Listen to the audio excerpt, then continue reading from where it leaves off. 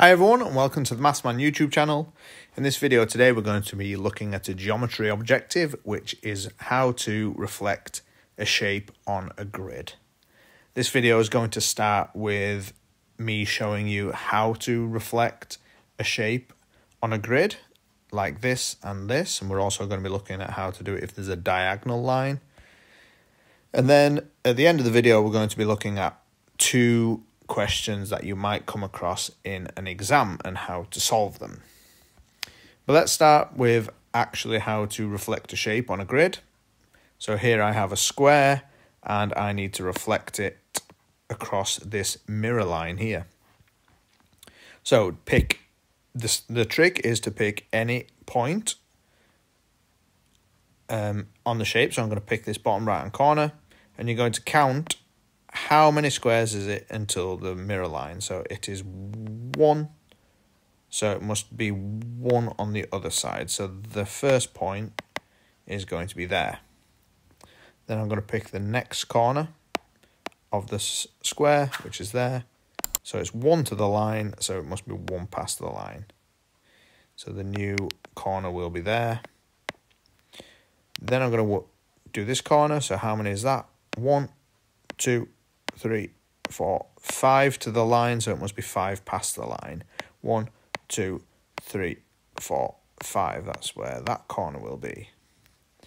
And finally, this corner here. 1, 2, 3, 4, 5. 1, 2, 3, 4, 5. Then using my ruler, which I don't have, I'm going to join the crosses up. And that is where my reflected shape will be. So now we're going to reflect the shape horizontally. So this here is the mirror line. So I'm going to start with this corner here. It is 1, 2, 3 to the line. So going past, we're going to go 1, 2, 3, and that's where it will be. I'm going to pick this corner here.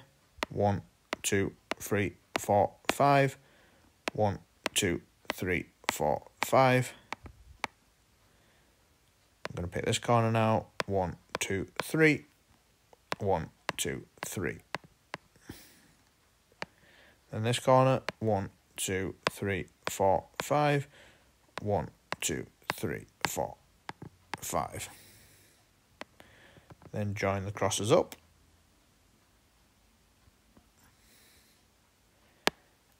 And then colour it in.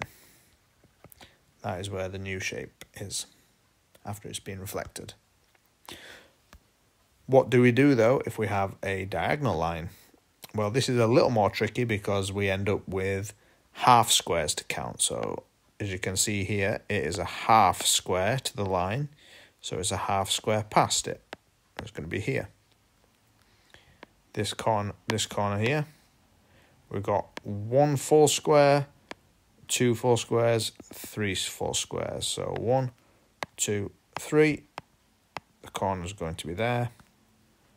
And then this point here, 1, 2 and a half. So that's 1 half, 1 full one, and 2 full ones. And the corner is going to be there. And then we're going to join it up. And that is where the new shape will be after it's been reflected.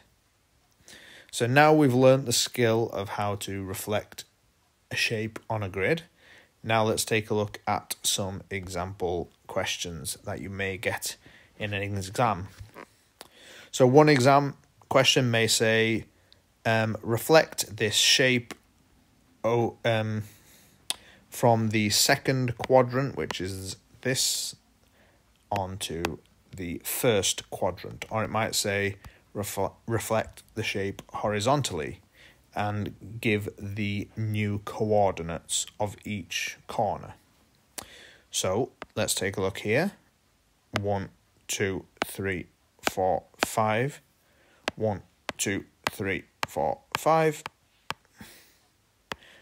1, 2, 3, 4, 5, 6, 7, 8, 9. 1, 2, 3, 4, 5, 6, 7, 8, 9. 1, 2, 3, 4, 5. 1, 2, 3, 4, 5. And I'm pretty confident that the other corner is going to be there. So now I've worked out where the shape is, I need to answer the question, which is, what are the coordinates of the new vertices, or the corners of the new shape? So I will start with this one. So that is 5 along the corridor, and then 1, 2, 3, 4, 5, 6. So it is 5 and 6 for the first corner. The next corner is going to be 9 and 6.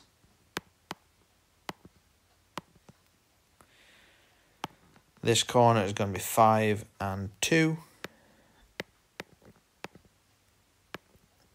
And then this corner is going to be 9 and 2. Now, another common question that you get in exams is reflect this shape and what are the new coordinates for A. So as you can see here, we have A, point A. So I'm going to first reflect the shape. So I'm going to pick this point here first. 1, 2, 3, 4. 1, 2, 3, 4. Then this point, 1, 2, 3, 4, 5. 1, 2, 3, 4, 5. And then point A, 1, 2, 3, 4, 5, 6. Or 1, 2, 3, 4, 5, 6. So that's where point A is going to be now. And then this one, 1, 2, 3, 4, 5, 6, 7, 8, 9, 10. 1, 2, 3, 4, 5, 6, 7, 8, 9, 10.